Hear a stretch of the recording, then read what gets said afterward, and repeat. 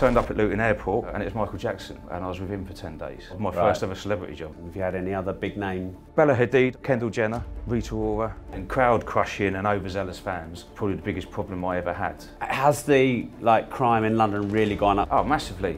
Stabbings have gone through the roof. Watch theft, it's constant. Mobile phone theft, pandemic. Because the police can't do anything. Why not? They ain't got enough of them. Anyone who wears earphones in London should be shot. Simon, how did you become a bodyguard to the rich and famous? It's random. Yeah, I mean it is. I didn't really start with that. I was in the British military many years ago. I did the Iraq War 2003, around that time. And while I was out there, I was there for the part, sort of like near the end of the war, the invasion, and the start of the rebuild. And private security companies started coming out to Iraq at the start of the rebuild. And I had a friend of mine who'd left the military previously, and he was working for one of them, and I bumped into him, and he said, "Oh, what are you doing out here?" I said, "I'm with the army." He said, "Oh, what are you doing with the army? Why, you need to be doing this." Obviously the money and the conditions and the job was slightly different to the military. And I thought about it, and I thought, well, that sounds like a bit of me. But I was still in the military at the time. So I did a phone. I can't really remember how it works now, because back then I don't remember having a mobile phone, but I remember phoning London. It must have been on the military. You used to get like a phone card, and you get I remember them at boarding school. The BT phone card. Yeah, same sort of thing. Yeah. Paradigm, I think it was called, just one for the military. So I called on that, and they, my friend done me a CV because I'd never had a CV before in my life. And they called me forward, and then they realised I was in the military. So they said, "We can't offer you a job while you're still in the military." So I went to see my sergeant major and said, "Look, I'm thinking about doing this." And originally he said, it's quite early on the private security kind of blew up after that, certainly in the Middle East. But it's quite early on, and I was only 23, 24 years old, so I was quite young. He said, "Why don't you go and do that for a couple of years, buy a house, and come back to the army because you'll still be young enough." Because I like the army, I didn't want to leave the army. Yeah. And I had quite a good number of courses coming up and a good career path for me if I wanted to stay in. And I left, I took the job, went to Buckingham Gate in London. Actually, I've got an office now for a security company, which is just behind the one I went to that day, which I never thought I'd have. And within a month of leaving the military, I was back out in Iraq as a private security contractor. So that's kind of how I got into being a bodyguard, if you like. And then from there, I did 3.5, 4 years in Iraq. I went on to Afghanistan after that with Foreign Commonwealth Office as a close protection officer for HMRC, who was working out there at the time, training the Afghan drugs police. Wow. And mentoring them at their city gate checkpoints and at the airports, make sure they were checking things properly. I did that for 2 years. Yeah. And then I decided, when I was in the military, just going back slightly, I was posted to Canada for a year as well. I've been in Iraq, I've been with the military, and then I've been in Iraq with private security for 3 or 4 years, and I've been in Afghanistan. And I was thinking, all my early years of my life, I haven't really experienced doing what I want to do as such. Which is? Well, just a normal, early 20s you would do, going out, maybe going on holidays, you know, having a nice car for a bit, or whatever it might be. The lad stuff, if you want to call it that.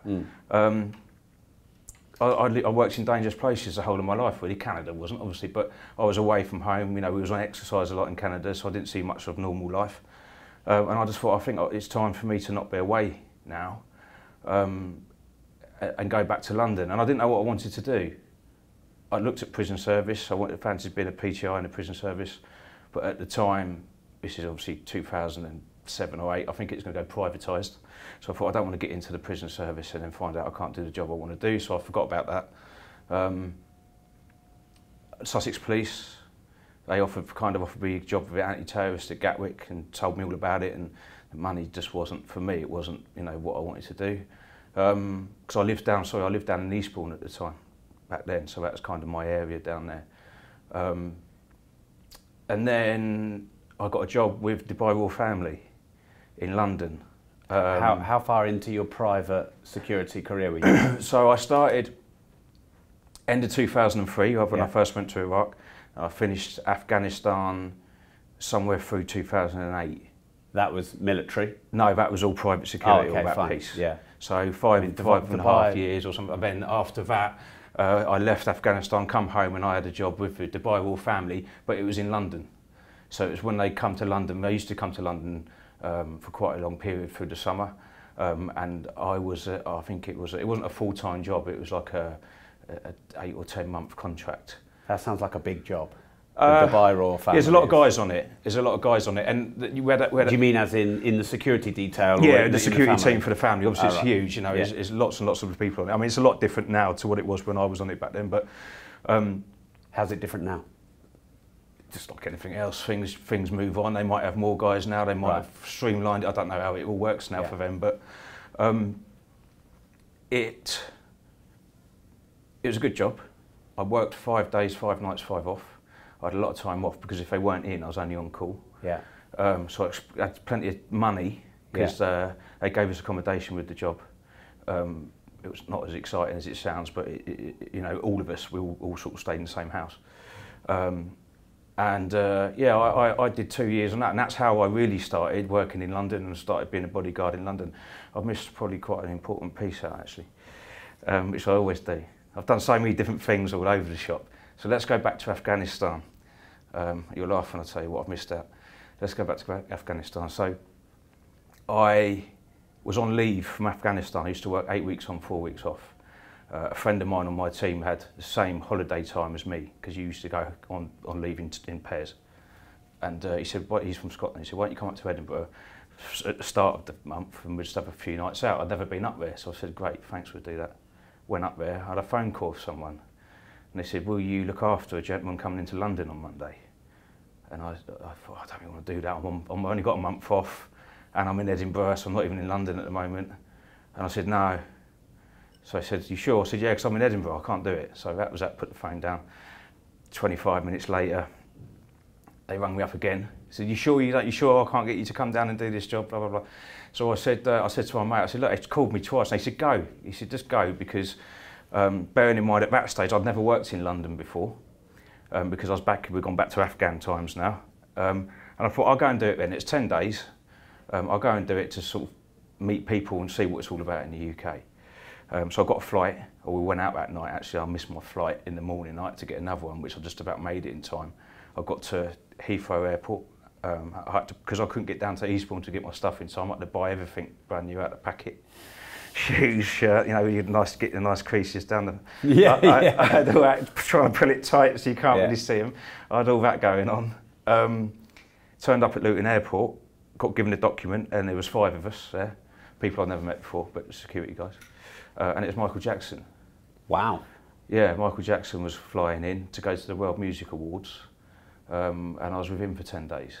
And was that your first? That was my first ever London job, my first ever celebrity job as well. Yeah, I know. Your first celebrity job is Michael Jackson. It was Michael Jackson. I didn't even know it was. I was just told it's a businessman. No one said who it was because the visit at the time was a little bit hush-hush. They didn't want to cause, because I don't think at the time, it's November 2006 this was, so I think at the time he hadn't been to the UK for quite a number of years, so it's quite a big thing that he was coming. So I did that. We went. What specifically did you do around Michael? So there was 5 of us, plus 1 American bodyguard. We just literally, I was with him anywhere, anytime he moved anywhere, I was with him. Right. So we stayed in Bayswater in West London. We didn't do that. It's hard to do something like that to do too much because, you know, the fan base and the people that follow us around all the time, it makes it very, very difficult. But we did a few things. Obviously, we did the World Music Awards. We went to Topshop at midnight one night on Oxford Street and opened that up so we could get an outfit. So they opened the whole shop from midnight? Just for him at midnight. Just to get an outfit? Yeah. I love that. It's the safest way to do it, right, I see. So did you organise that because of the time? Yeah, because obviously you wouldn't be able to do it with people in there, it'd be impossible. No. And it's just easier for us, and probably a nicer experience for him if he actually wants to choose something to wear. Yeah. Guinness Book of Records, and I can't remember what he got an award for, but he did. Couple of meals, and we went to Mary Poppins with the children to watch a show, Mary Poppins show, which was interesting because when we went in to the show, and he was with us, I had one of the children, I was carrying one of the children because they were very young then, and I remember sitting down, we went in the dark, the show had already started and we sat down, and I remember sitting down thinking, well, this is all right, but no one noticed us. No one knew Michael Jackson was sat right in the middle of the, the show. But I thought, what happens in the interval? We're going to have to get out of here in the dark as well, otherwise we're going to be exposed quite quickly. Yeah. And we went to the interval and the lights come on. We're still sitting there. Right. All the actors on the stage froze. I didn't really know what to do because they couldn't believe who was sitting in the, in the audience. Yeah. Luckily it wasn't a full auditorium, and we just very quickly had to slip out the back. And unfortunately, obviously, we couldn't go back in again after to watch the second half. Yeah. So that was, that was kind of the experience for them for that. And that's how busy the job was all the time. Yeah. You always had to have a safe place for them to go, and always had to really want to go somewhere, because the amount of time and effort it took into doing that safely. You'd never just go, I'll just pop in the shop quickly, or I'm just going to go and, we wouldn't do anything unnecessarily. No. So it's a good job, it was a busy job all the way through, not a lot of sleep, and you're always ready to go sort of thing. But did you ever talk to him? Yeah, vaguely, not massively, no. I'll be honest, because there's a lot of people around him as well. Of course. You think you've got 5 or 6 security, and you've got, all his aides and PAs and all, all the other bits and pieces. So is there like a big entourage with him everywhere? Relatively big, yeah. I think we had 5 cars, I think, just with us. But then you had about 6 or 7 black cabs, what fans had hired and put on the meter for the day, so they can just jump in and follow us anywhere they want.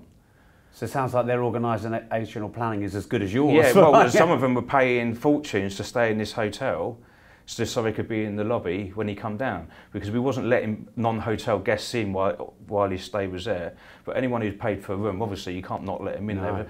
So they were paying fortunes for suites and whatever they could get their hands on, just so they could sit in the lobby when he comes down. And these fans would fly all around the world, trying to get hold of him and following him. And so I don't know where they're getting the money from, because they're all quite young and it cost a fortune. But yeah, and then on top of that, you've got all the paparazzi, all the motorbikes and all the other stuff that follows you around. And would they hound Michael? Yeah, I mean, they were quite tough, and there was a lot of them back then. The other thing that was interesting is there wasn't any Instagram or social media. So I remember vaguely, I think we was on MTV, I think it was on BBC News at 10 or something like that. Sun newspaper, a couple of the newspapers, and I think that was about it for coverage. I've probably got 5 or 6 photographs of me with Michael Jackson. With all the other people I've been with, there's a ton. You go and get the images and Shutterstock and all that. There's tons and tons and tons of it. But so we was back in the time where the social media and stuff wasn't a thing, which helped. Social media escalates today, for celebrities. Rob.team is my digital financial freedom platform where you can learn, earn, invest, start and scale a business, and make, manage and multiply money. There are hundreds of hours of courses, resources, masterclasses you can join right now. It's all on the other side. I'll see you there. So, but does that make your job harder then, social media? Yeah, it does. Well, it depends. It depends on the celebrity. It depends on how they use it. So obviously we educate them. If we're talking about the A-list or super A-list ones. Yeah. Don't put you on first class seat going to London. So don't put where you are right now. If you want to do it and you really want to post that, fine. But let's do it when we're on the car from Heathrow going into town. That do it behind. Do it afterwards. Yeah. If you really want to do it. A lot of them won't, because you think they've been doing it for many years. They don't care if they're in a first class seat. They don't care where they're flying to.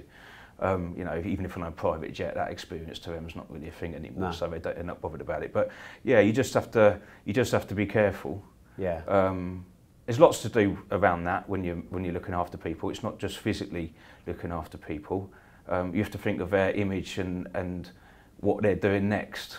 Are they about to do something what might cause them a problem in the media? Not intentionally, but if someone's a bit too drunk, or maybe they're wearing something what could be seen as geography, but with no harm intended, but But that's part of your detail. Can get blown. It kind of, yeah. I mean, it's not. If I didn't pick up on it, it's not what I'm there for. But I used to try and stop. There was it's a little example. I won't say who I was looking after on this one, but there was we was leaving a hotel in London, and the porter trolleys you get where you can hang suits up and they put all the cases on, and the porters took like gold-looking things. In that, it come down in the lift with all luggage on it. And it come out through the lobby, And outside, where we were going to put it all into the car, was about 30 paps waiting for us to actually leave the celebrity. And I noticed as the guy was pushing it across the lobby, there's a bag swinging in the middle with Pornhub on it. Now, it's not that big a deal, but do you want Pornhub associated with whoever maybe you're looking at in front of what's basically going to be the world in a minute? Right. Was this a very well-known person? Yeah, very super well-known, yeah. So obviously I just quickly checked in it and put it in, I put it inside another bag. Right. And it wasn't even the person I was looking after, it was one of the makeup girls, and she had it purely because it was a kind of cool little bag, you know, like a retro bag to have. And that's with Pornhub written on it. That's what, yeah, it's just got, you know, it's not. It's a well-made bag. It weren't a plastic one.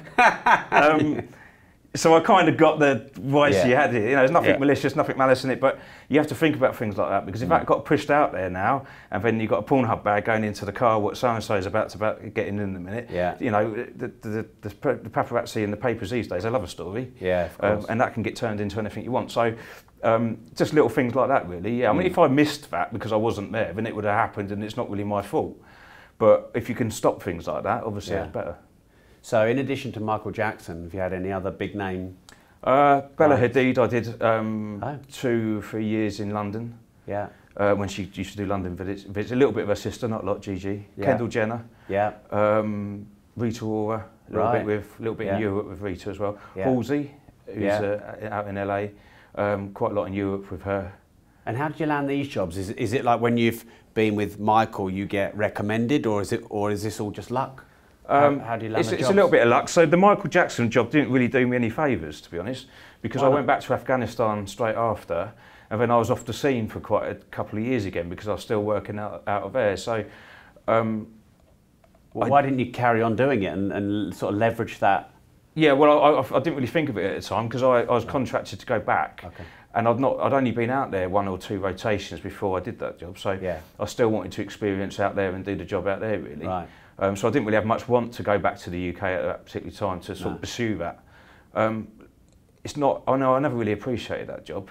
Well, I remember when I saw the document, I thought, oh, it's Michael Jackson. Oh, well, that's what he looks like. And, you know, it's just a job, really. It wasn't until much later on, obviously, you know, he's not around anymore and people always say about it. I think, do you know what, it's not for a security guy, that's not a bad one to look after. But at the time, I didn't really appreciate it. But no, I started with, I think it was Kendall Jenner was probably one of the first ones. Yeah. What year was this, or years? So it was quite a bit on. It would have been something like 2015. Right. So, I mean, they were huge at that point. Yeah, I mean, yeah, 15, 16, something like that. How did the size of that job compare with the size of the Michael Jackson job? It wasn't as big, but I don't think anyone's going to be as big as what Michael Jackson had. But everyone I've looked after in my whole career, other than Michael Jackson, I've worked on my own.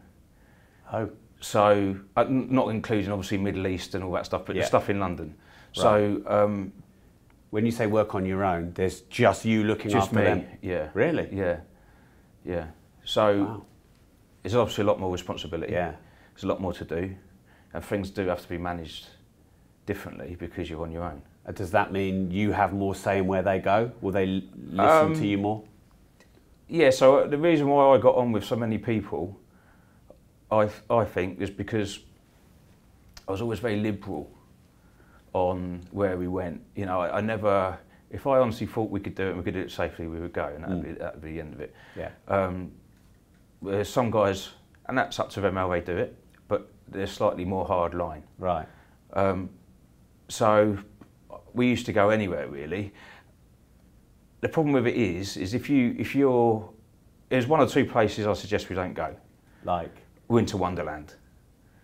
You know, on my own, with an A-list, super A-list celebrity, and you go in somewhere like Winter Wonderland in Hyde Park. What, as in open? Yeah. So, you know, 500 or however many thousands you got in there. Right. You know, even if we go in covered up with a hood up, because they want to go on a few rides. Yeah.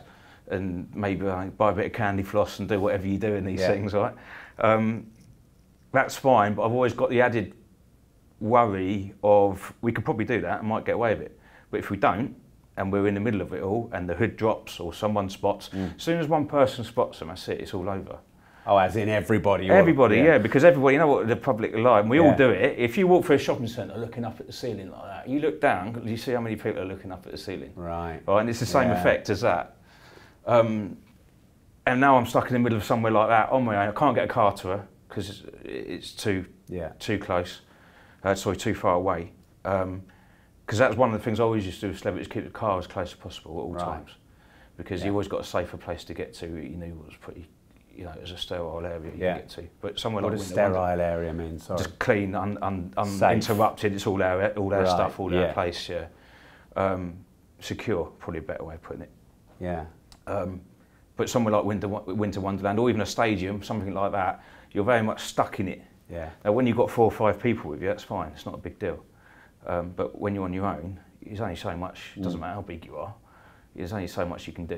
And crowd crushing and overzealous fans is probably the biggest problem I ever had as a bodyguard in Europe or UK. Obviously, overseas it's different. We carried firearms, but in the UK, I never really had. You know, I didn't have to sort of spring into action as such, really. No. Not really. I mean, a lot of I used to just talking. I used to just talk. Talk to other people? Yeah, when talk to people, yeah. How? Yeah, it just depends what I wanted to do. Well, if I saw something I didn't like, I'd normally move the person I was looking after rather than trying to intervene with the, you know, if someone doing something wrong. I'd just move them away, and quite often you'd be 2 or 3 people deep away from what you thought was a problem anyway, and it's not really a problem anymore. So you don't need to sort of be pushing and shoving. There are times you might have to push and shove a little bit if it starts getting too busy and it's, you know, a little bit dangerous. But generally, I used to just, if people said, "Can I have a photo?" I'd just say, "Look, you can't. I thought, you know, today you can't. I'm sorry, but maybe later." You know, just I wouldn't just go no. Yeah. You know, I'll just try and appease everyone, and that always worked for me. I think when people see that you're, you know, a sensible person, they tend to listen a little bit more. So there's a few things that I want to go down, but the first thing I want to talk about is London. Because I've got quite a lot of friends who've had very expensive watches nicked off them in central London. So much so now that I have a moon swatch, Omega moon swatch in my pocket, and I put it on when I'm out. I'll take one off. And I put my Patek in my pocket. And then I don't like, and I've been warned by a lot of people. Has the crime in London really gone up since you've been in your job? Oh, massively. Hugely, yeah, hugely. I mean, so I obviously left the industry nearly 5 or 6 years ago, but I do still own a private security company, so I'm still quite involved to a certain extent. Yeah, I mean, it just has, you know, even stabbings, shootings are they're not mental in this country, shootings still. I mean, it does go on, obviously, but it's not like the States. Stabbings have gone through the roof. Really? A lot of them doesn't get reported, or, you know, it gets reported locally now. And that's about it. And because it's so many, it kind of gets forgotten about quite quickly. Watch theft, it's constant. Mobile phone theft, pandemic, really. Really? What do you think's caused all this? Because the police can't do anything. Why not? Ain't got enough of them. Right, underfunded. Nowhere near, yeah. So a lot of our places we work as security, or my guys work as security. If the venue calls the police for help because something's happened, the first thing they'll say is, "Haven't you got security?"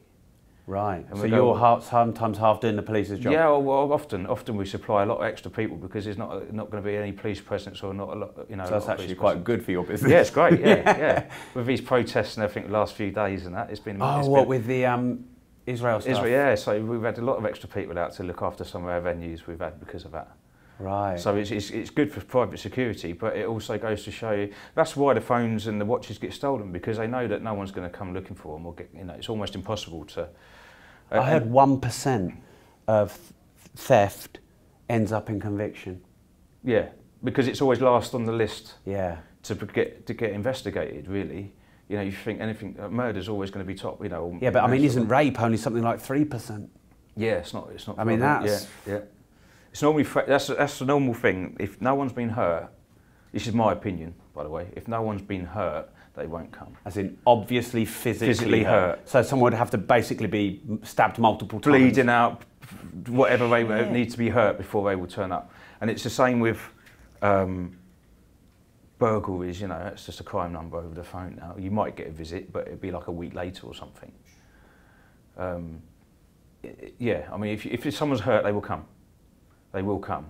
If no one's hurt, and it's kind of sounds like it could sort of sorted itself out. They might come, but it might be hours. Same as ambulances. Ambulances, same deal. It can take hours to get ambulance. If you're not dying, heart attack or something similar. But even then, if you have a heart attack, it's not easy to get an ambulance. You get a first responder who'll come out and keep you alive, but you won't get anything that can, because obviously they drive cars and motorbikes, you won't get anything that can take you away in the back of it. And this isn't... How does that make you feel being born in this country? And yeah, well, changes? I know, and the thing is, for our generation, we've seen the change. Because when I was a child, when I was younger, it wasn't like that.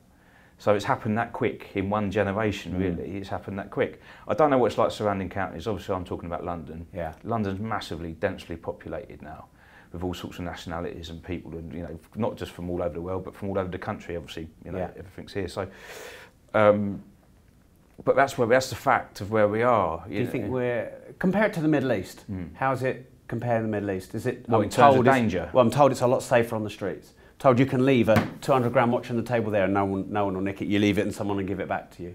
Yeah, That's I mean, I'm told. In Dubai, somewhere like that, it's probably, I mean, it's a lot safer. Yeah. A lot safer. And why is that? The welfare, I think, they don't have, and they're more hardline with their... As in, if you get caught doing that, you're in a lot of trouble. Yeah, they're more hardline, and I just think they seem to... Dubai's a funny one because it's... In London, we've got wealthy areas, so let's say Mayfair, Knightsbridge, Marylebone, that kind of area. The wealthy area in Dubai is a lot bigger. So, because of that, I think that you don't get people, they can't seem to infiltrate. So if we get our watches stolen, or if people get stabbed for money or mugged or whatever, it's always in that small part of London. Not always, but quite often it's in that small part of London. Whereas in Dubai, it's a lot bigger. So I think although it may go on, it doesn't feel like it's so much because it's over a lot, you know, Dubai is a lot wealthier area in general. So I think that's a lot of the reason that it does go on, but I think it's probably easier to police. Right. They've obviously got, you know, the country itself is quite a rich country, it's quite a wealthy country. Yeah. So in terms of police and the powers, their laws are going to be, I don't know what their laws are, but I'm sure they're a lot different to what we have. So there's a whole number of things. Also culture. You know, different countries I've been in, different cultures, depending on how people are brought up, how that culture is to, if you're brought up in the middle of Mexico City, kidnapping probably something that you've heard of quite a lot when, you know, as you're growing up. Might not happen to anyone you know, but it's something that would have, you know, if you go out to Brazil, again, watch theft or other, you know, and not just those two countries, just examples, but so also, yeah, culture. If you go to some countries, you might not. If you go to Malta, I'm sure it's very safe, and you get one murder a year or something daft there. Do you know what I mean? It just depends where you're going, really, as well. Do you think we should be allowed to, or not we, because I probably wouldn't, but do you think in the UK they should be able to carry guns more? Who? Well, no one can carry a gun in the UK, really, can they? Well, police. Obviously, the police have them, but who else other than the police who are you talking about? Well, more like America. Well, as in like a normal civilian, a normal person can have one in their house and all that. No. You don't think it should? No. And the problem with it is, we don't have... Can you carry a gun in the UK? No. But you can in other countries? Yeah, depends on the country. Okay, why can't you here then? Just have different laws. We don't carry any weapons. So even though you're trained to, you can't? Yeah, no, you still can't. So in America, you can get you have to do a shooting test. I don't know what it's called. But to carry a pistol, you basically get a permit and you can carry a pistol. And a lot of other countries... You mean in private security or just anyone? Yeah, no, private security. So they will be armed, the private security out in those countries. And do you think it would be better if you and other private security were armed here, or not better? I think it would be. Yeah. But the standard of the private security here would need to be higher than what it is for people, for me to think people should be carrying firearms. And it's not all of them, obviously, because it's good, but it's the same as the police force. I think they did a poll once about the police force, if they was to arm every police officer, and something like 60 or 70% unarmed officers didn't want to be armed. Right. So that's, you got to take that into account as well, because you don't want someone armed who doesn't want to be armed. When I go abroad and I see the police armed, I'm like, yes sir. I know. You know, you just like, Yeah. and you think a lot of the petty theft, you just saw that, and you're probably not going to fuck about. No, I mean, if you turn up in somewhere like Paris, you Yes, can well, do I the went there Euro for the style. Rugby Cup World Cup Right, there you go. semi-final. They all look like soldiers. They are nutters. Yeah. All of them had massive beards, and they were clearly trained to never smile. All look physically fit. Yeah. All the protective knees, things, and the whole shebang on. Yeah, I know. And I just thought... And you know, if you get grabbed one, you're going to get a smack with something. Right. You know they're going to do that. Yeah. They're going to, you know, because they're allowed to. And it's a fine line with all that as well. That's the problem with it. Well, because they could take it too far. Yeah, it's a fine line, and that's the same why people shouldn't have. If you imagine you was allowed to let everyone have a firearm in their home, but only at home, so you wasn't allowed to walk around it. But maybe then all these like burglaries wouldn't happen. They might not, but then what happens? So let's say, like in South Africa, I believe, you used to be able to. I don't know if you can. If someone was on your property and you shot them, that was all right. If we had that here, the implications that brings is massive, because if it's a burglar, I know that everybody listening, and the same as me really, would think that if a burglar's got on my place and he's in my bedroom and I shoot them, then shouldn't be in there. It's tough, you know, bloody. And I 100% get that.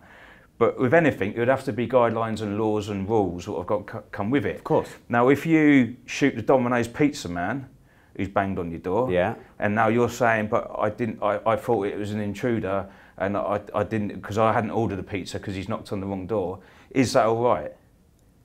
If you're asking me, that's not all right. No, exactly. But so if you're asking me, if a burglar is in your bedroom, that is all right, and your wife is next to you and your children are in the other bedroom, you shoot the fuckers. Okay, that's correct. You do. However, I'm feeling like that now. So by the way, I'm not very knowledgeable on this. You're more knowledgeable than me. So the point of that is, do you agree with what I've said? That the difference? Yeah, no, totally. But that's good, because you've got two differences there. You've now got 90% of people will agree with us on that one, I'm sure. But also you've got the poor Domino's pizza guy. So now, when the guy, your girlfriend's ex-boyfriend, comes up to the door and you shoot him, do you see where we're going? Surely he deserves it. No, do you see what I mean? But aren't all laws, aren't there grey in all laws? No, there is. The opposite with, like, do you remember the guy, I think it was in St Ives, it was quite close to me, he shot, he went to prison for a long time. He shot intruders, and he went to prison for like 15 years. I think it was because he shot them in the back. But like, they came and robbed an old man's house. I know, Like, because also, have you not got to think about what message that sends out to everyone else? What it would be interesting to see is, hypothetically, if that law was passed and everyone had it, it'd be interesting to see how many people got shot for burglary and how many people got shot who shouldn't have. That would be the interesting, and I don't like to say it, but I suspect more people will get shot because they shouldn't have than they will get for burglary. I mean, how is it? There was a case in America recently, wasn't there, where someone got shot on the doorstep? Yeah. I mean, you'd start like anything. People would start looking for loopholes. It's going to make it just. The problem with it is when you think about firearms, and for people like you and me and many people. I mean, I shouldn't have a gun. Well, no, but many people watching, because you think like a normal person or in the correct manner, having a firearm is probably quite safe.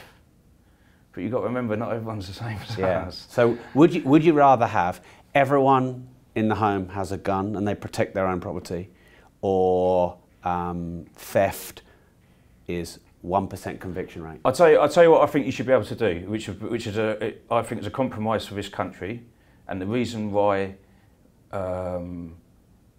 it would be a good thing, because firearms isn't a big thing in this country if you compare it to somewhere like the States, is you should be able to, the same as you can if you've got a squatter in a residential property, you should be able to remove them and do whatever that means. Stabbing someone or shooting someone when they've come to burgle your house, although it would feel like the right thing to do, you're taking a life for someone who wants to take a watch. And that's where the problem comes. If you've got someone taking a life... What if they've got a knife? Well, again, your wife's or your son's... And this is the thing, isn't it? If your wife's already been shot and you're about to go next and you do something, I'm sure that when it comes to court, you know, all the different parameters of what's happened that day or night, then that's all going to be taken into account for, and it's going to be seen as self-defence. Yeah. If a guy just jumps over your back garden fence, decides to nick your Buddha, out on the patio and you shoot him in the head. No, he can have the Buddha. He can have the Buddha, mate. You shoot him in the head. No, he could have a leg shot for that. Do you see what I mean? Do you see what I mean by the judgment, though? Yeah, you shoot him in the head, and now you've got a problem. Well, but the law states if they come onto my property, I'm allowed to shoot him. Yeah, but you're just nicking a Buddha, mate.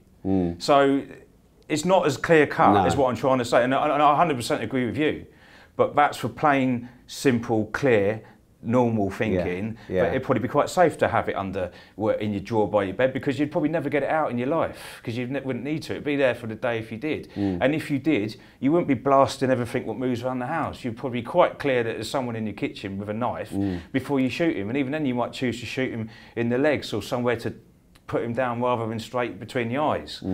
Other people, it's so easy. Once you get into that position of guns in everyone's house and laws of being able to shoot, it's so easy to be able to exploit that. That there will be lots and lots and lots of people, and there is in the States, killed unlawfully. And people all the school shootings and all that, how easy it is to get right, exactly. And then on top of that, some people won't get away with it because they'll say, well, he clearly wasn't. He's got a door key, he's your housemate. You know, but there will be a lot of people that get away with shooting people that shouldn't have, or you've got to get away with it because it's a manslaughter charge, not a murder because it was a mistake. But you still killed someone. Yeah. And I think at the moment that if you could give a firearm to only the right person, and no one knows if you're the right person, because anything can happen to anyone in their life where things change for them, unfortunately. So there's no way of doing that. A test or a firearms test or even a mental health test, it's not going to help. No. Because you just don't know. You know, even we sit here now in no more than 10 years' time, something can slowly change and we start putting our clothes on back to front and don't know what we're doing. It's open to any human being for things to go wrong. So I just think all the time we don't have to have it. Yeah. Don't. And how do we therefore then, if the gun laws are going to stay the same here, how do we get that conviction rate of theft and rape way up? Police officers. More of them? It's got to be. It's got to be. It's almost double, I would say. You think we need twice as many? At least for a certain period of time, because when something's too far gone, you've got to bring it back. Yeah.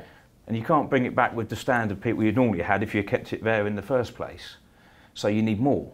Yeah. You know, you always need more of it, and you need to bring it right back before you can sit it back to where it is. So just put in police officers, another X amount on the streets, and maybe what we should have had at the beginning, it's probably not going to bring us back still. No. It might help a little bit, but it's not going to. So you'd have to flood it. Are there any countries you think that are doing better than us in this regard? Oh, hundreds. Most of Europe. Right. I mean, the firearms laws, they've all carried police in. Where was I the other day? I was in Spain. I was at Marbella Film Festival the other day. Am I lying? I was in Barcelona, sorry, not there, just the time before I was in Barcelona. Yeah. And the store guy who stands on he had a gun. And he was in like a John Lewis kind of store. And he had a firearm. Well, I'm not suggesting that's the thing to do, but they're always going to be miles in front. Or they got battens hanging down. Yeah. In fact, I nearly got my watch taken off me in Barcelona. Really? They picked the wrong guy for that? Yeah. I was with a friend of mine and we saw him before we even got out of the taxi. And where we was, so you figured out they were going to do it before they did it? Before we even got out of the cab, yeah. And we was walking down a pedestrianised bit to go into this. How did you recognise them? How did you know they were? They just looked. They kept looking at us far too much, and they were almost pointing and waving. Yeah. And as we started to walk down, it was quite a wide alleyway, but it was an alleyway. They followed us, three of them. And I said to my mate, I said, look, let's get a bit closer to the club first. Yeah. I said, let's just turn around onto them and just see what they do. Really? What, like stare them out? Or yeah, something? just see what they do, because we can't keep, they're going to jump on from behind us. So, but just as we turned around, one of the doormen had clocked it as well, one of the Spanish doormen, and he had an asp, expendable asp. An asp is what, like a baton? Yeah, baton, yeah. And he flicked it out because he saw him and saw what was going to happen, and he come out to kind of help us. As soon as they saw him, they run back off up the road. Well, there you go then. But once again, a doorman in this country can't have anything like that.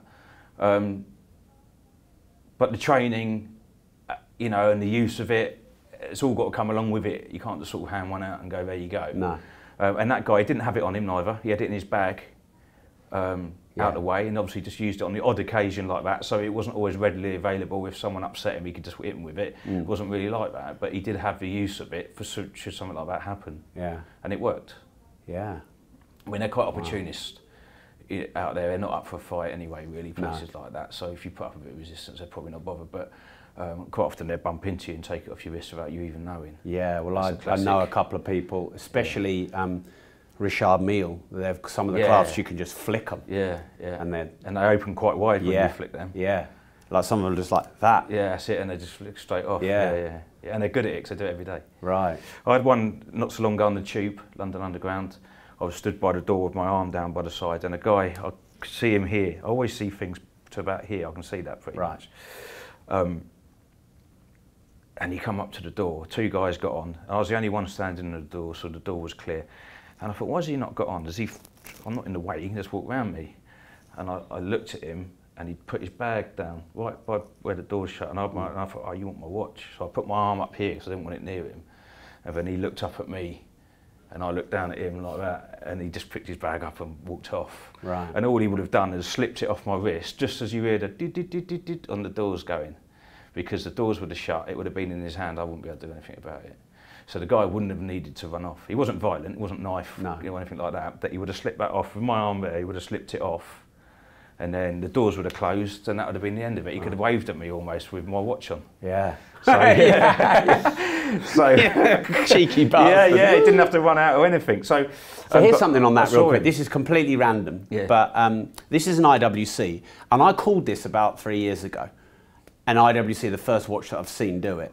You can now get digital ownership with an IWC, where you register it online, all the paperwork, the history and everything is digitally online.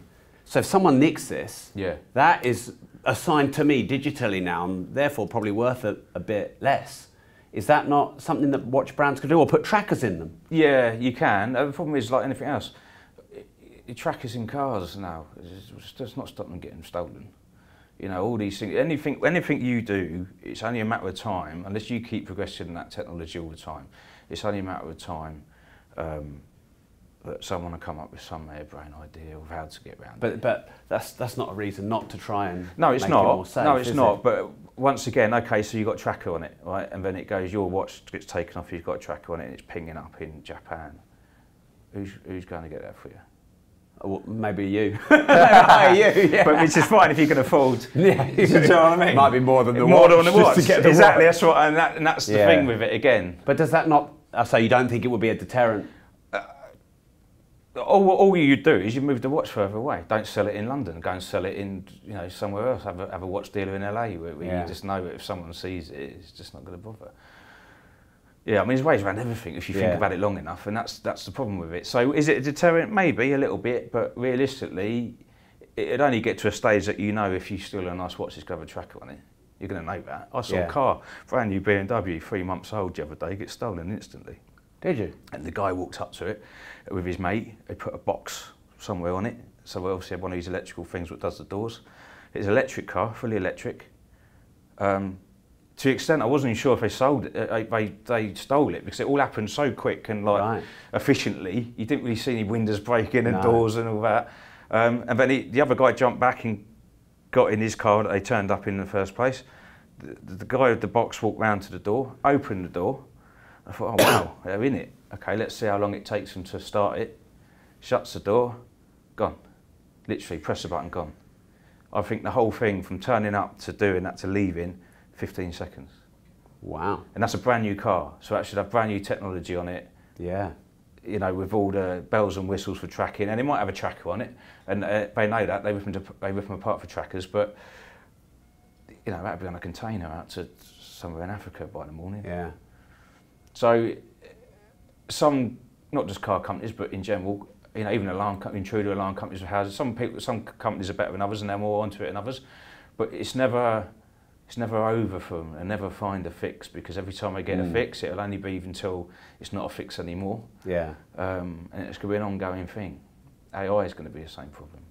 How? Massively. What do you mean? It.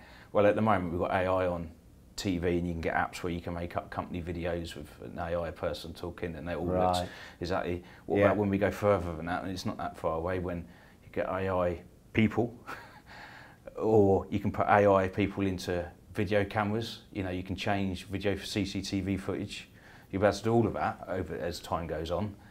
where I could put your face on a CCTV footage of robbing a bank, and then it goes up in court and it's you and you're going, but it wasn't me. But it is you. I can clearly see it. At the moment, it's CCTV footage with a clear picture is enough to put, you know, if you've done something wrong, is enough to get you. So does AI scare you? AI is a far bigger problem. It doesn't scare me because realistically, at my age, it's not going to get to a place probably where it's going to be a huge problem. I mean, already I think actors are, particularly in the States, but it's across the board, I think, striking at the moment because due to the use, well, one of the reasons is due to the use of AI. Yeah, it's going to get worse. Of course, we seem to be developing it more. We're all putting all our money into global warming and emissions and all. AI will have us dead long before global warming if we're not careful, I can assure you of that. Well, Elon Musk said he thinks that AI is a worse threat than nuclear weapons. It's got to be, because the speed it's getting. And what I don't understand is the people developing this stuff know the potential of it, but they're still cracking on with it sort of free willy, which I just find a bit strange. But so your job, does it not make you trust no one? Does it not make you sceptical as fuck? Because I mean, this has been a great conversation, but it's not been that positive yet. No. I'm quite a good judge of character. Within 10, or not even 10 minutes, in 5 minutes talking to someone, I quite often know if I'm going to get on with you. Quite often know if I'm going to, like you as an ongoing friend or whatever. But I'm also very good at, if I don't warm to someone, it takes me seconds, and I think, and I don't know what that is, but that's not me thinking it. I feel that, but I'm not really, I'm not really warming. And why not? I like most people. There's not many people I don't like. So on the odd occasion, I come across someone. It's not I don't like them, but you're not sure about them, and you think, I'm going to be a bit careful of you. I always sense that, and it's very rare if I've been wrong. Now I'm sure at times I have, but very rare if I've been wrong. So. And what are the big red flags of people if you meet them? What gets you on your back? So working as a bodyguard, I always look at what people are wearing, look at how they're standing, look at what they're doing. Are they on their own? Have they got a bag? Are they with someone else? Are they on a phone? Do they seem to be looking around far too much, given the place that we're in? If you've got someone who's looking around quite a lot and they're in Harrods, then you probably expect to see that. If you've got someone who's looking around quite a lot but he's in the cinema, you should be looking forward, really. You can, depends on where you are and what you're doing. And I notice these things quite quickly when I'm out with my girlfriend, and that she always knows when I notice someone. And we walked past, we was in Soho the other night, and we walked past someone. I see all the drug dealers, I can just see them. They're a mile off. All the wrong uns up to no good. Yeah. I can see them a mile off. And that's just time. 17 years I was doing that for. And I do it when I'm out on my own, not intentionally, if you know what I mean. I'm not bothered, but I still do it without realising, probably. Like the guy with the watch on the thing, I just noticed him straight away. Yeah. And I think it's a whole. It's not one thing that makes you recognise these people. It's a whole list of things. For me, why didn't he get on? Well, I didn't really even see what the guy looked like, but the fact that he didn't get on already put alarm bells to me. Yeah. Where has he gone? Because he was there, he's now not there. So now he's down there.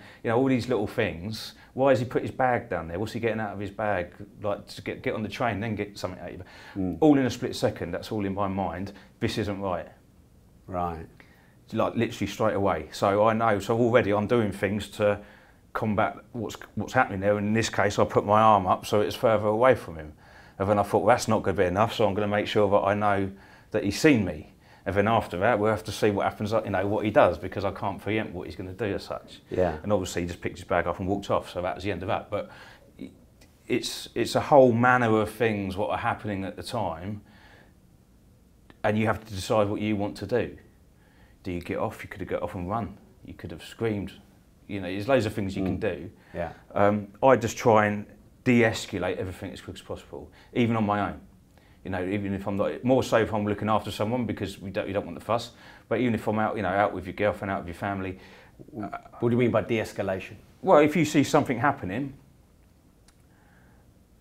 just do whatever you need to do to try and sort of stop it from happening. But so many years ago now, my parents lived down in Eastbourne, so they pop up to London and see me sometimes. We was over near the Shard building somewhere, and we walked round the corner because we'd just come out of there, and there was a pub there. It was obviously a football pub because they're all out, you know, it's just rammed with bloke.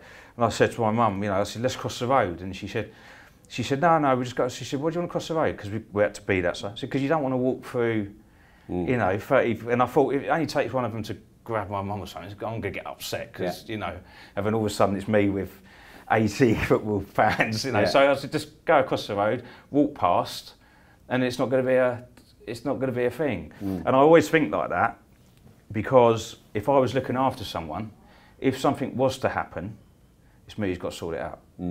So I would always think, let's do that because I know pretty much nothing's going to happen. Whereas my parents' way of thinking is, oh, they won't touch this now. And no, they might not, but what if they do? Yeah. And it's me there now, am I going to let that happen? Am I going to let, you know, am I just going to go, oh, don't worry about it, or just rips your bag off your arm or whatever might have, you know. So I always, anything I do, including myself, if I'm out on my own at night and I see something I don't like across the road, just go down the other way. I could walk past, maybe because of the size of me, people won't, but what if they did? Why do I even want the hassle of, do you know what I mean? It's just recognising what's going on around you. Anyone who wears earphones in London should be shot. Why? It's so dangerous.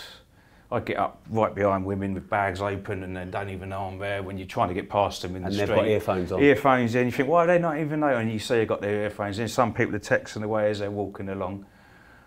Yeah, I mean, you should just, on bikes, on those bikes you can pay for and they've got earphones on, no helmet, no reflective clothing, you know, and they're all over the road. And you just think, to not know in this city particularly, not know any capital city really, what's going on around you, it's just, you're asking for trouble. Because that's what the police will go for straight away. Right. If you've got a phone out in your hand and you've got earphones in, they know already you're looking at something and there's every chance, not always, but there's every chance you might be listening to something as well. So a motorbike that comes up onto the pavement, you're not going to hear it. You're looking at one small screen, so you can't see anything here at all. And especially if you're doing an email or text message, you're now listening, watching and thinking about what you're writing. You just forget it, it's all over. You've got no chance. And I see it day in, day out on the streets. Day in, day out, every day, even coming here. You know, I just see it all the time. And even if you've got them in because your phone's going to go, you know, or it might go, or you just leave it in for the phone, you're still blocking your hearing. Right. You still just don't, if you don't need it, put it away, put your phone in your handbag, zip your handbag up, put it in a jacket pocket you can zip up. Yeah. You know, just put everything away securely. Right. Quite often in your jacket, have it around your front if you can, if you've got front pockets. So you know, you're a bit closer to you can feel it's there. Yeah. It's a lot. As a matter of times I try to walk past people because I'm walking quicker. Yeah. And I get right up the backside of them, and you think, Jesus. Right. I could do anything I wanted to do, literally anything, and I can be there for a minute, as long as a minute sometimes. Wow. Totally oblivious to the fact that you're even there. You know, I'm a big guy with a small, you know, young woman there with her bag open. You could absolutely annihilate her in a second. Yeah. And you've been walking behind her that far for a second until you can get past her. And I just think how dangerous is, and it is dangerous. And we always work in this country on the whole, oh, well, it hasn't happened to me and it probably won't, sort of thing. You know, that's something that happens to other people. It all happens in a second. Right. Absolute second, you know, before you even know it, it's your bag's ripped off your arm, your phone's been ripped out your hand. You know, I've seen quite a lot of people with their phones being taken out their hands. Yeah. Motorbikes come up on the pavement and they've just, guy in the back just takes it out and it's gone, that's it. You're not going to do anything. Wow. Does this give you trust issues? Like, when I walk around, fundamentally not trust anyone? Not in my business life or it pays you not to trust anyone. Outside, when I'm walking around, I don't trust anyone. Right. Not in this town. Maybe, but even in, like I say, I'm from Eastbourne. If I went into the town centre in Eastbourne, though not very big, I'm always the same. Does it ever cause issues in your relationships? Like, have you ever had the girlfriend? Yeah, ever thought a girlfriend's cheating on you? No, that's what I mean. No, I'm not. That's borderline paranoid, isn't it? Well, I mean, your job could make you that. Because ever since I learned about how the banking system works and how the money system works, definitely made me more sceptical and paranoid about the world. I do keep a very open mind. Right. The thing with me, I'm quite black and white. So, and it's not always you are or you're not solution, but quite often I am like that. And I always think you can trust people until you have a reason not to. Right, yeah. Someone else said that to me. Yeah, that's why. Actually, someone said to me, I won't trust someone until you give me a reason to trust you. I mean, you could argue that is another way of doing it, which, you know, if you did it that way, any sensible, decent person, you're going to be around for probably not that long amount of time. You will do something with them where you need an element of trust from them. And it doesn't mean lending them money and they're paying it back. It could just be something you say, oh, this so-and-so, don't say nothing though. Yeah. That's now trust straight away. Do you know what I mean? So do you ever test people, like give them a little secret that they might... No, I'll tell you what I do though, is I give people one chance. Oh, really? One chance and then it's done? And you won't say, yeah, you can go away, I'm not interested. Really? And I'm very stubborn with that. Wow. Yeah, because I wouldn't do it. And I know you shouldn't judge people by what you would do, even if you're the perfect human being, because not everyone's the same and people do different things. But when it comes to, so obviously, with businesses and like yourself, money's not my motivator. I like being successful. That's the bit I really enjoy out of all of it. And obviously, if you're successful, you can be successful in anything. You could be a successful cake maker. Do you know what I mean? You can be a successful golfer. But obviously, being successful in business quite often means that you're gonna make a lot of money because that's the nature of the job you're in. But for me, I'm more about principle and loyalty.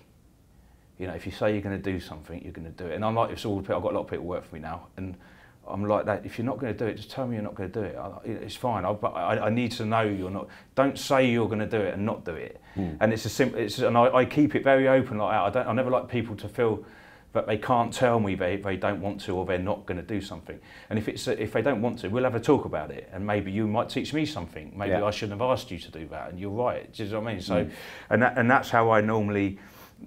I keep it like that until I have reason not to. With everything I do. Yeah. With everything I do. Has any one of your A-list clients completely ignored an important request you made of them? Or been very difficult to... Once. Who and how and what? I mean, it's all over the internet, so I can tell you anyway. So I was looking after Bella at one stage. Bella Hadid. Hadid, yeah. And I think there's a Free Palestine march. Right. On Grosvenor Square in London, and she just wanted to get out and be sort of part of it for a little bit. And obviously at the time we'd just come from another event. We was in a Rolls Royce. She was in a ball gown, and we weren't protest ready. Yeah, we weren't protest ready. I was in a suit, I love that. Military speak. We weren't protest ready. The driver was all hat on and all the rest of it. It was a Rolls Royce, whatever it was, Phantom or I don't know. It's a big thing. And I just thought, she's in a ball gown, heels. And I said, I'm on my own. You can't get you out into this. And this went backwards and forwards in the car. So she's quite headstrong, was she? On that respect, yeah. Normally, 9 times out of 10, she's very good. I used to love working with Bella because she was great. It's very rare where I wouldn't say she couldn't do something anyway. But on the times I said it's probably not a good idea, she'd listen and we wouldn't do it. But on that particular time, she just really wanted to get involved in it. I know she's got some connection with it. I'm not totally au fait about it or works with her and that, but I know there's some connection with it. I think possibly her father maybe or her family background. But so she wanted to do it, and it went backwards and forwards in the car. And I remember looking forward, thinking, I've said no enough times now, and she doesn't normally do this. I was thinking, well, very quickly, and if we're going to do it, in my head, I was thinking, if we're going to do it, what's the best way to do it? And anything like that for me is dip in, dip out. Sort of you're there, people suddenly, oh, look, it's Bella, and then no more than a minute later, you're gone again, but you've done what you need to do. So I said, look, I will do it, but I want hold of you all the time. You literally were physically holding her? Yeah, because as soon as you get 1 or 2 people in, that's it. In a protest, you're talking hundreds of people in one space. You see it in films and stuff where people are trying to get hold of people and their hands interlock, and all of a sudden, it is like that in a protest. Right. So I didn't want to let go of her because I wouldn't be able to pull her back or push her to a car. You can get disoriented. I've worked in a lot of protests in the past with ITV reporters and BBC and people like that, looking after them when they've been like a G20 summit and things like that. So I know how quickly these things can escalate, get out of control. You get disorientated quite quickly as well when you're in crowds. Bearing in mind she's not from here anyway, she probably don't know where she is anyway. So I didn't want to lose her. I didn't want to not have physical contact with her. So I said, look, we'll get out, but we're going to do it. I'm going to keep hold of you, not too rigorously, but some contact somewhere. Yeah. and then we're going to get back in the car. And that's it. And she went, okay. So I thought, right, so we've gone from not wanting to do it at all to not just getting out and doing it. We've kind of got in the bit, the bit in the middle. And as soon as we got out, we went in. No one really noticed for about 30 seconds. Then they did. I had hold of her the whole time. And then I just said to a couple of the police, because there's a lot of police following the protest, to just do us a favour and and they could see where it was, so they were quite happy to help. Yeah. And then literally no more than 2 minutes, I think, maximum, which seems like quite a long time. I said, right, we're going now. And she just went, right, because she'd done what she wanted to do. We got back in the car. And the other thing you've got to bear in mind as well is, rich and famous doesn't always bode well with certain people, and who do you think you are turning up in a Rolls Royce to my protest? In a ball gown. Right, do you know what I mean? Yeah. And because they don't know where we just come from. No. So you have to bear in mind that people could turn on you just because of other things like that. Yeah. So that was all a concern, other than just getting trampled on or something happening that shouldn't. And I'm on my own. But that was the best I could manage that. If I really had the choice, would I have done it? No chance. Never would have got out of the car. No. But at the end of the day, what do I do? You can't keep someone in a car. You can't lock them in. No. And if they get out, and because that's where we was getting to with it, I felt like I had a choice of agreeing with it, or she was just going to get out anyway and have no one with her. Do you know what I mean? So I just had to very quickly put together a plan in my head, which was going to be the safest and quickest way to do it on my own. And that's what we did, and it worked fine. Yeah. It was all over the press, and obviously, as you can imagine, but it worked fine.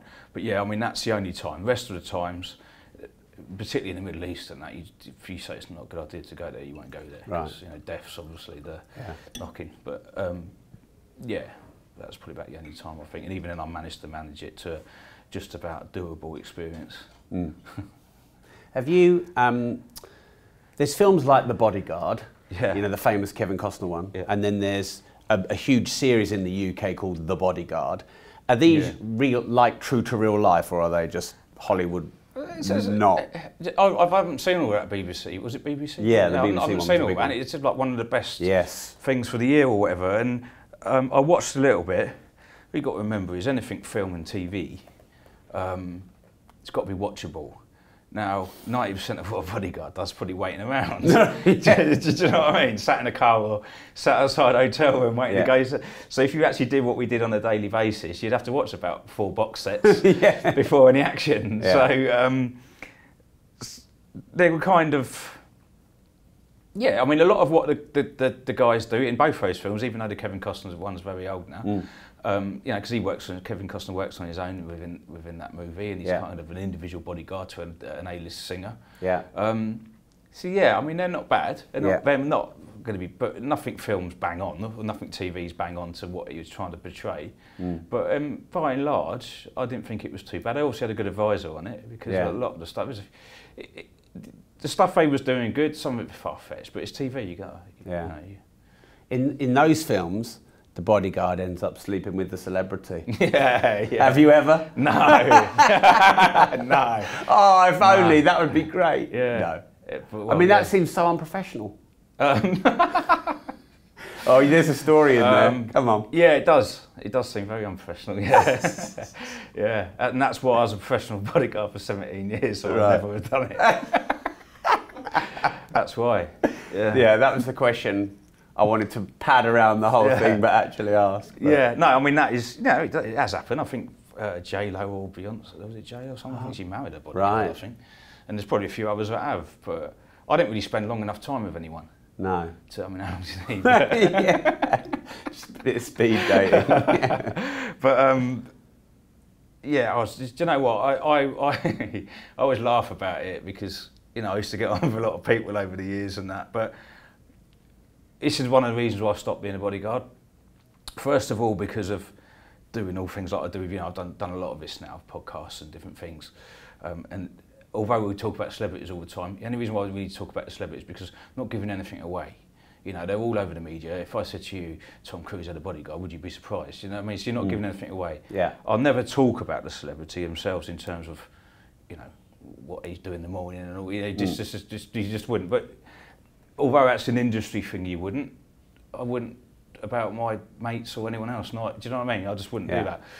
So talking about celebrities, but obviously in between the celebrities, a lot of other people I've looked after that I don't talk about because they are businessmen, CEOs of banks, maybe Middle Eastern royalty, all different times, scientists, sometimes pharmaceutical industry, corporate, all the corporate stuff.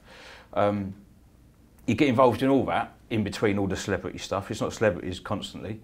But because they're not in the public light, then they shouldn't be brought in. It's not for me to bring people like that into the public light. So I stopped doing it because obviously with the filming, the acting, all this stuff, I was becoming more and more known. And the last thing I wanted to do was go out and be somewhere and sort of someone recognises me and I'm not with the person I'm, it's just not the right. conflict of interest. Now you're more media. Yeah, exactly. It's not the right thing to do. The other thing is I've done everything I wanted to do in that time. I did anti-piracy for quite a number of years on the oil tankers, protecting oil tankers from the pirates out on the coast of Somalia. Any close moments there?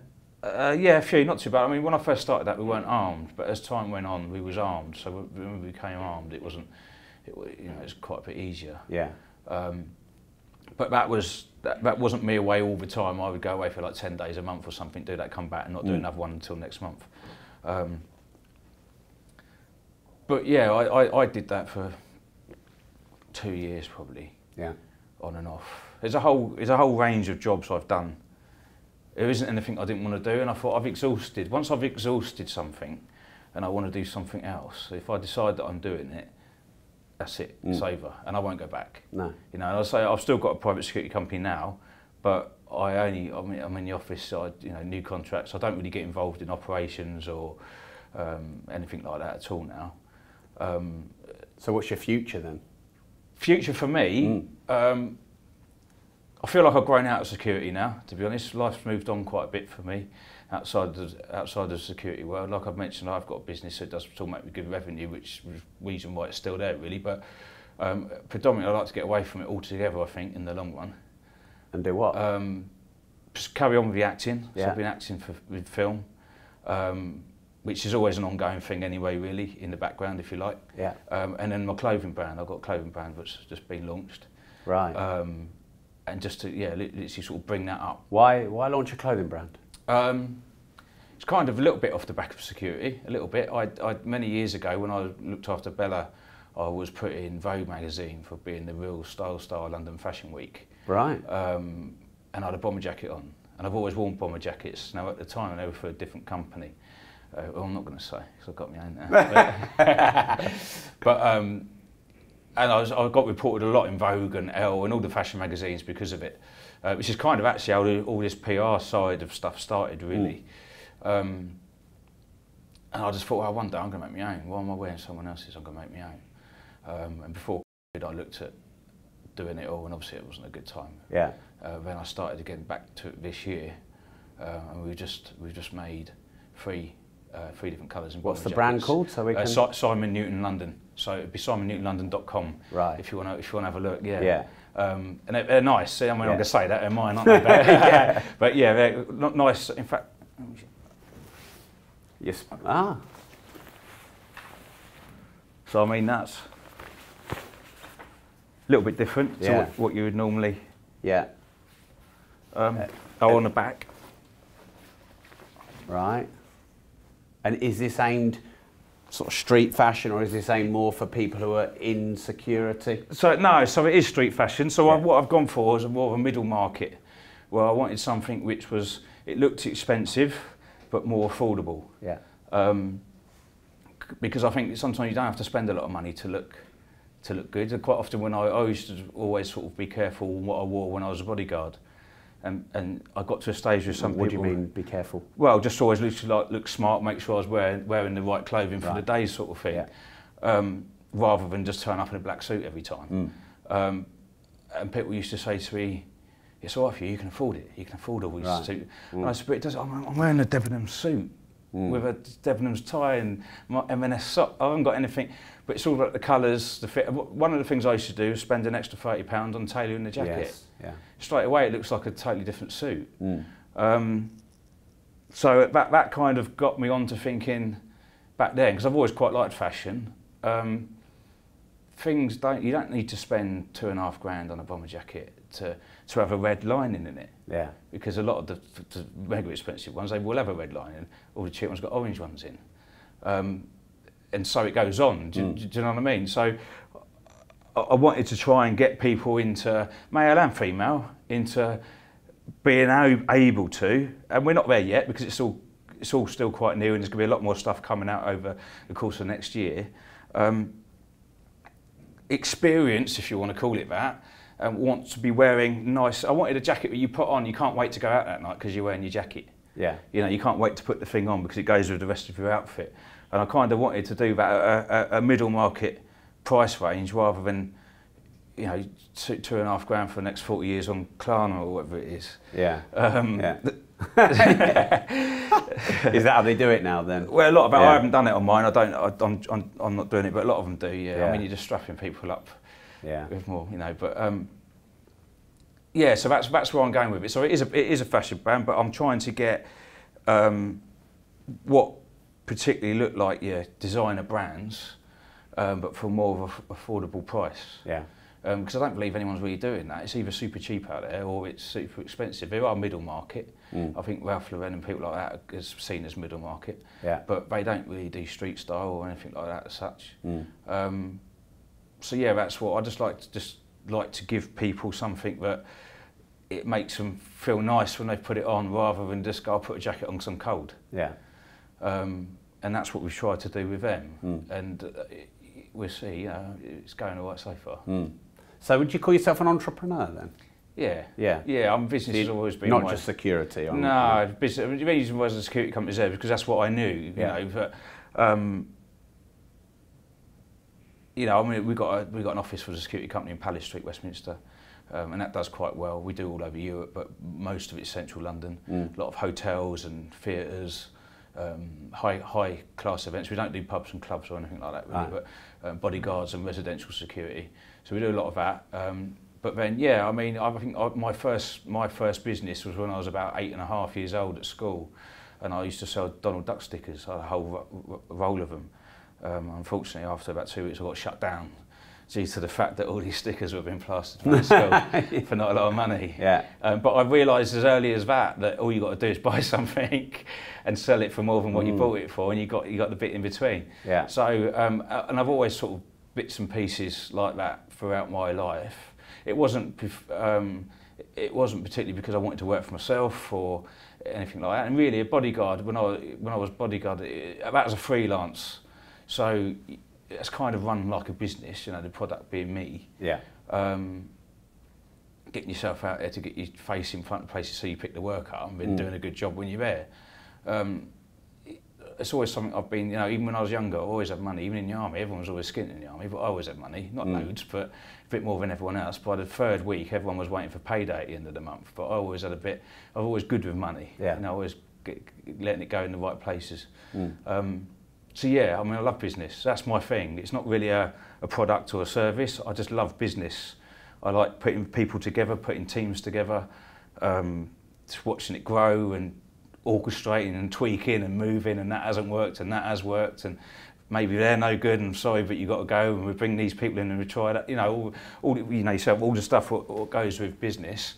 I just enjoy. I thoroughly enjoy doing all of that.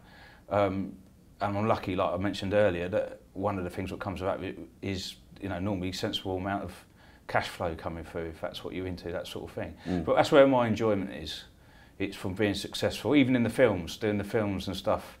You know, it's nice to get in. Do you play the typical role that you are, or do you? Yeah, I'm typecast, obviously. Yeah. I doubled for Dave Bautista in movie Final Score quite a number of years ago now. I was still working bodyguard. I started movie work in 2010, and I was still working as a bodyguard. And I went out to Morocco to film, or do a film with Matt Damon called Green Zone, which was a US Army weapons of mass destruction film. Yeah. And I went out there and worked on that, and I knew back then that that's something I was going to want to do. But I was still a working bodyguard, so it wasn't massively appropriate to pursue it.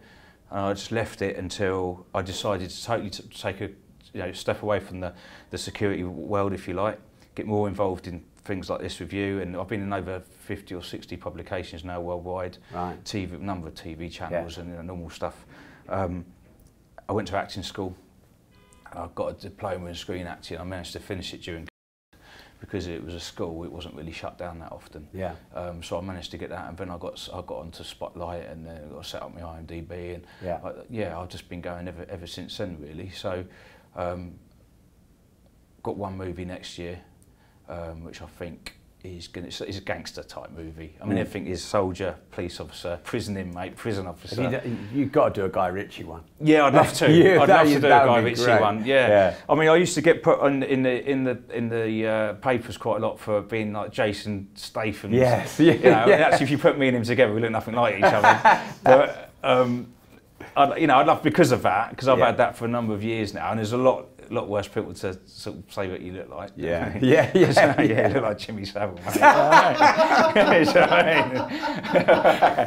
So that's Harry in the background laughing his head off, by the way. So I'm quite lucky with Jason Statham, given all the people you could have chosen. So I'm quite lucky with that. But I'd love to do something with him. I'd love, just because of the association I've had with it for so many You like cars times as well, don't you? Yeah. So you can drive armoured vehicles, can you? I can do armoured vehicles. Is the training for that, I guess, driving a really heavy quite limited vehicle? to what you can do in an armoured vehicle. Again, there's a lot of people think Hollywood, bodyguards, handbrake turns, Yeah. and, do you know what I mean? To do anything like that is practice all the time, and you don't get that much practicing. But things like armoured vehicles and that, you roll the thing over; it's too heavy. Oh, right. So you're very limited to what even just with bulletproof glass and stuff. They get really heavy, do they? Yeah, there's very few armoured vehicles in the world. Most of them are up armoured, so they start off as a normal vehicle, right? And but, the armour gets put on. So quite often, depending on what stage it's at, it'll only be the shell that you're in might be armoured. If they're more up armoured, they maybe do the engine compartment as well. Yeah. But quite often they all start. People don't know that. I think that to actually been built as an armoured car from the beginning. Someone like President of the States, that's an armoured car. That had been built right from day one as an armoured car. Right. But there's very few of that type of car around. Most are up armoured, off back of Toyotas or BMWs or whatever else. But the weight difference. Well, they're a lot heavier. Yeah, they are, because you think the windows are like 2 inch thick, and they do come down slightly, but it's about that much just to get a bit of air in the car if you want it, and that's it. And even then, it depends on when you got. Some might not let them drop at all, and they've got a better air conditioning filter on them. But it's just you've got to be careful with them, because obviously the tyres. They normally run flats because you don't want a flat tyre. Yeah. But it's different speeds, different ways to drive. You've got run flats. So there's a little bit to it, but it's not technical. It's knowledge. Actually, it's not. If you can drive a car, you just have to have the knowledge, because you just have to know to go a bit slower. You have to understand that turning corners is, you got a bit of. It's a bit like probably driving a truck. I've never driven an Arctic truck, but the way. So it's not. In terms of doing handbrake turns and learning, it's nothing like that really. It's just knowing what the car can do. You do a J turn, so you'll reverse up, and then you just drive off. Yeah. It's the quickest way to do it. It's the safest way to do it. And last thing you want to do, especially if you're getting ambushed or something, is roll your vehicle, because you're getting a bit excited with your handbrake. Right. Right in the middle of an ambush. Yeah. And you can put everyone else, get everyone killed because of it. So. Yeah. Everything's done, although you're in a panic situation, you still got to try and, you think about it sensibly and do it the safe way as possible and the quickest way as possible. Yeah. And armoured vehicles, you're restricted. But at the same time, you're in supposedly, not always, you're in a safe environment. If it takes you a few seconds longer because you're doing a J turn and not handbrake turn, you should be all right within that. I think they're normally good, depending on what armour state. Again, I think you get 6 strike marks on the window before it go through. Right. Depending again what weapon. I mean, there's all sorts of parameters and factors to it, but that's within sort of normal sort of rifle. Yeah. I think we used to get. Well, I used to travel convoys in Iraq. We used to get 4 or 5 at least before a window would go through. Ah, so you've been shot at plenty of times. Oh, convoys used to get hit all the time. Yeah. Really? Yeah. Yeah, because you had to stay to the main supply routes out there, because you was escorting big trucks, so you couldn't use any back streets, side roads, tracks. So you just used to get wellied every day. Yeah. Normally roadside bomb, but sometimes it would be, full ambush, RPG, and small arms. Yeah, lots of guys died on that those years out there. Really? Yeah, for a private security company, yeah, lots of guys died on that. In security details you've been involved in? Yeah. I mean, the company at the time, I think they've been sold now to G4S, but we had something like countrywide. I was in Baghdad. We had some guys in the south, some guys in the north, and I was kind of in the middle. I think we had something like 45 convoy teams, and we all used to travel out to all the surrounding countries. So down to the south, we'd pick up from Kuwait, out to the west, pick up from Jordan. And Jordan was always out by Fallujah and Ramadi and Abu Ghraib prison. It was quite a famous prison out that way. And that was always troublesome. Down south wasn't quite as bad, so if you had a run down to south, you quite often wouldn't get anything. Going out west, I think we got hit by 3 IEDs once on just going out to pick the kit up. Wow. 3 IEDs in about 30 minutes. Blimey. And that's before we even picked the stuff up. And when you're going to collect, you go as fast as you can because you can, but when you collect it, obviously, you go a lot slower because of the articulated lorries can't go that fast. So, yeah, if you used to get hit quite hard on that. Oh shit. Yeah, but I did that I did that job I finished before I went to Afghanistan. Did you enjoy that job? I learnt a lot. What did you learn? The medical package on it, as you can imagine, is quite good. Right. We used to. You mean the extra pay? Yeah. No, as in like your medical skills. You had to, everybody had to be on the same sort of level in terms of. So you can help people if they've been shot. Help everyone. Yeah, we all used to carry our own medical kit, which was only for us. So the idea of it was... Have you ever had to stitch yourself up or anything no, like that? No, it's not a Rambo movie. But the idea was that if you get hit, either you use it on yourself or the person who is treating you uses it on you. You never use your own kit on someone else. Right. So on top of that, we did have big full med kits in the vehicle as well, but we used to all carry... That's how much you got hit. Every truck had 2 body bags on it. Oh my God. If you run out of body bags, you use sleeping bags. So that's the kind of job that was. What made you want to get into this line of work? I was in the army. But surely you know when you get in the army, this is the shit you're going to do. Yeah, no, totally. But when I was younger, I mean, you don't totally expect that. But when I was younger, all I wanted to be was a soldier. You know, people want to be astronauts, people want to be scientists, and Olympic skier or whatever. I don't know. But I wanted to be a soldier. Now you know what you know. Would you recommend other people get into that line of work? Yes and no.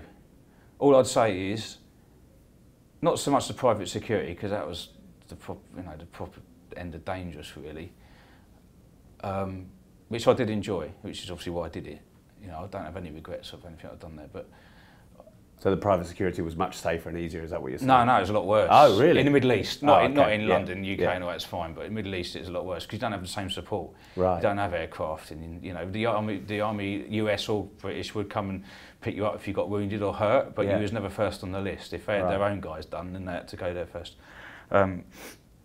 So I would say you've got to really want to do it. It's not something you should go and do if you're like, I'm not really sure if I want to do it.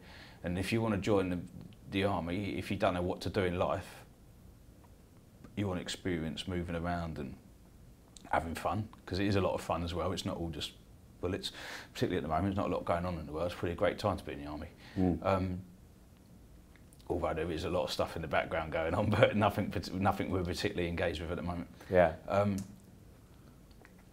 Yeah, I think it just depends on you as a person. If you're doing it because you really don't know what you want to do and it's not for you, then maybe not. Maybe go and find something else to do. But it's very good for people with not a lot of guidance, maybe from troubled backgrounds. Yeah. Maybe from I mean, I'm not from a wealthy family. My father was a firefighter for 35 years, and my mum had various jobs bringing me and my sister up. So we always had money, with a house and bits and pieces, but we're not a wealthy family by any stretch of imagination. So I think the military was something that got me a lot of confidence as a young lad. I enjoyed the thrill of flying out to different countries and doing different things. You are a boy, and within a couple of months you're a man, really, and you have to be, because you are carrying guns and ammunition and all the other stuff that goes with it. So it worked really well for me. Does it work well for everyone? Probably not. No, probably not. So I don't know. I don't know if I would. I wouldn't not promote the military. There's a lot of good, but then also there is bad. And you have to bear that in mind. You can't join the army thinking it's never going to happen, because it might.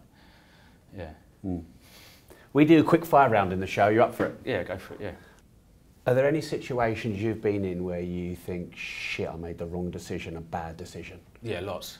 Can you tell us your worst one? Worst one, I was in the Palestine Hotel in Baghdad having dinner on the 18th floor, and it got rocketed. We got attacked, and the rockets hit the 12th floor and set everything on fire.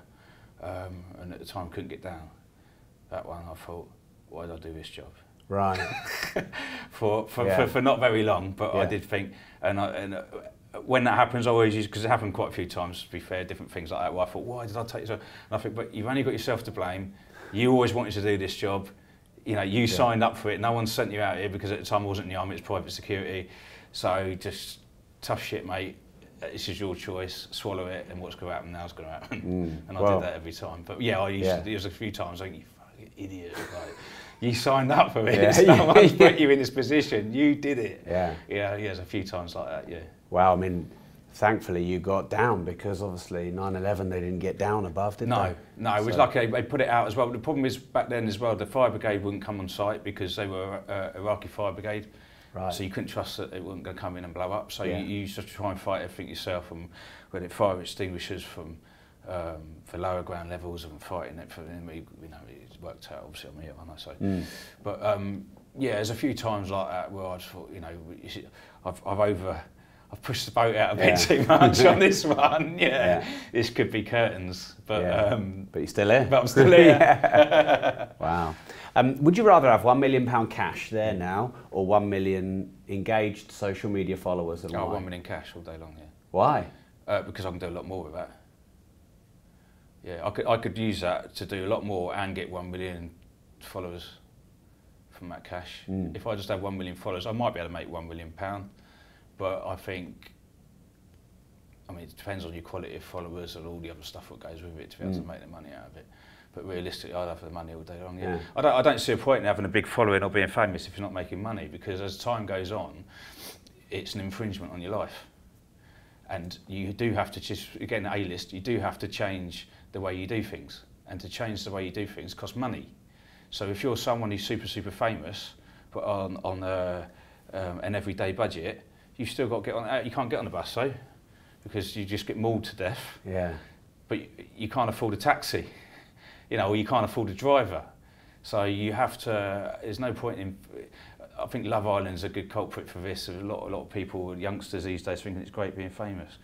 You wait till you can't go to the supermarket and buy a bottle of milk in your tracksuit bottoms and hoodie without getting called a drug addict, because you've just popped out your house and look a bit of a mess. You know, all the things we do day in, day out and think nothing of it, and you can't move around. No, it's fine. If you're to me, I can make that sacrifice if I'm making a small fortune out of it, and I can change my life accordingly.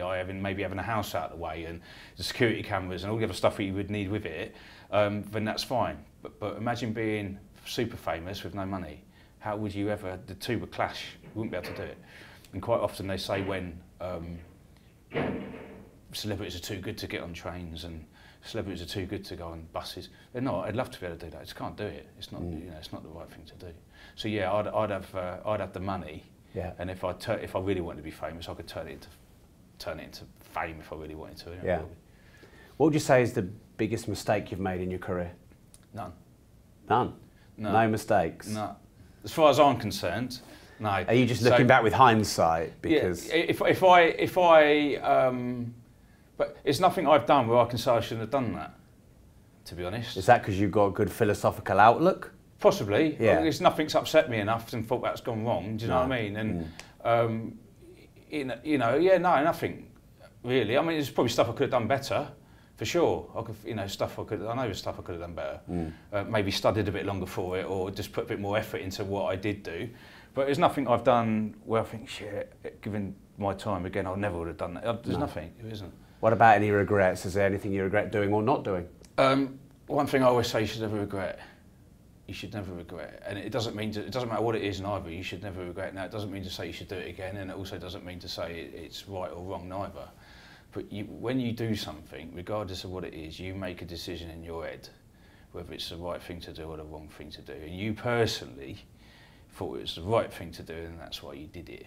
And you have to sort of stick by that and stay with that. Now, I'm not talking about killing people and stuff like that, because I'm sure there's a lot of regret what would go with something like that. But in your normal day-to-day life, I don't really regret anything, because even if it's not been the right decision and it's maybe not gone how I wanted, I always think, but I thought about this enough at the time, I chose to do that, and it just didn't. I don't regret doing it, because that's what I chose to do at the time. Yeah, would I do it different? Yeah, of course, but you know, I don't regret it. And what about your most brutal life lesson? You must have seen some shit. What's your most brutal? How cheap life is. In you know, certainly in other countries, but in general, really, but more so in other countries. Certain countries. How do you mean? Well, you just walk down the road and get your head cut off, you know, or get shot, or and no one cares. Bomb goes off, kills 60 people. Your life's very, very fragile, and because we don't get trouble like that here, as such. I say as such because of obviously all the stabbings, particularly around London area. Life's very, very cheap. You know, it's so easy. It doesn't take a lot to get rid of you, and that doesn't matter how poor you are, how rich you are, you know, how intelligent or how dumb you might be. Everybody's on the same page with that. That if a bomb goes off, you're going to die. No one's exempt. So yeah, life's cheap. Life's very fragile. In this country, we don't get the feeling and perception of that, because by and large we're all right. But there are some places where I used to work, obviously, where you'd see people dead on the side of the road quite often, for whatever reason. You know, I saw a woman getting stoned to death once, by 4 or 5 guys, just beaten and stoned, and just life's, because you know, they don't give a shit. Life's cheap. And it is, if you're in the wrong environment, it is very cheap. And that's quite, when you think about it like that, you think, oh, you know, that would be my worst nightmare. And those people living out in those places all the time like that, every day, day in, day out. But life is cheap. And this show's called Disruptors. Yeah. What does the word disruptive mean to you? Disruptive means naughty. Yeah. Possibly exploiting topics that maybe people don't like to talk about. Yeah. And just disrupting the whole of your channels into wanting people to sort of view your podcasts and over others, I guess. And there's one thing I've never asked anyone to do, but you said when you first meet people, how they dress. Yes. So this, what you're reading. So for me, I can tell straight away, you got a few quid. Right, because I know what I'm looking at. Taste, but I might have money. Got a few quid, yeah, so I know that straight away. Yeah. You can be brutally honest. Yeah, no, if I say brutal, I like the style. Yeah. It's not for me. Yeah. I won't wear it because it just wouldn't look. There's a lot of stuff I look on people and think, oh, that looks great, but I know if I had it on, it wouldn't look the same. Do you know what I mean? So I like the style. I like everything that's going on because it's different. Yeah. It is just different. But it's a nice different. It's a subtle different. It's not a weird different. Yeah. You know. Yeah, I can just see that you're cleanly dressed and it's all, you know, expensive. Expensive materials, and do you know what I mean? Yeah. I don't judge by people by what they wear. What I always think is, if you're happy in what you're wearing, you can walk down the road in a nappy if you want. Makes no difference to me, really. I'm not bothered. Do you know what I mean? As long as you're not hurting anyone, then that's fine. But if you're wearing a nappy and you're not happy about it, well, let's do something. You know, let's do something about it, and let's get you in something a bit better. But otherwise, you know, especially in London, you see all sorts of characters, don't you? Yeah. If you're wearing dirty jeans and a smelly white T-shirt, but you're happy in that, you know, as long as you're not up to setting too many people with your smell, then if that's you, then that's you. Isn't it? Everyone's different. Yeah. And where can we follow you? Where are you most active online? So Instagram, probably Simon.Newton. Obviously Simon Newton London will be for the clothing on Instagram. Simon Newton London for TikTok as well. Yeah. And that's probably it. I've got a website, simonnewton.uk, and that's just a website for me where you can see all different podcasts, publications and films and movies and stuff. And then obviously next year is a couple of movies we'll be doing. Can you give us any sneaks? So one is going to be part of the Foot Soldier franchise. Right. So I'm not entirely sure where we're going with it at the moment, but next year we're going to be doing something quite nice, I think, and I should have a small part in that, hopefully. So there's that, and then I did have something in the States, but it's because of this striking, it's all on hold at the moment. Right. So I'm hoping this striking gets sorted out this year, so we can move on with that. And the States one will be more of a, it will be a Statham type movie. Yeah. Whether it be in one or not, I don't know, but you know, that sort of standard of movie. So, yeah, there's a couple of little bits. So hopefully you'll see me on the screen. But the problem is that if we film next year, it probably won't be out until the year after. Yeah. But yeah, there's stuff there coming up. Well, we keep the episodes up. Yeah, yeah. 8 years and still going. Yeah, exactly. So, yeah, exactly. Yeah. So it's going to be a lot more from that as well, because once I get stuck into bits, it's quite hard getting into the film world anyway. Yeah. But I know that'll snowball for me because I just make it so it works like that sort of thing. So I know over the next sort of 5 years, there should be quite a lot of stuff, content for film wise for me and acting. Yeah. Simon, thank you very much. No worries. Really appreciate your time. Thank Thanks you. for having me. All right.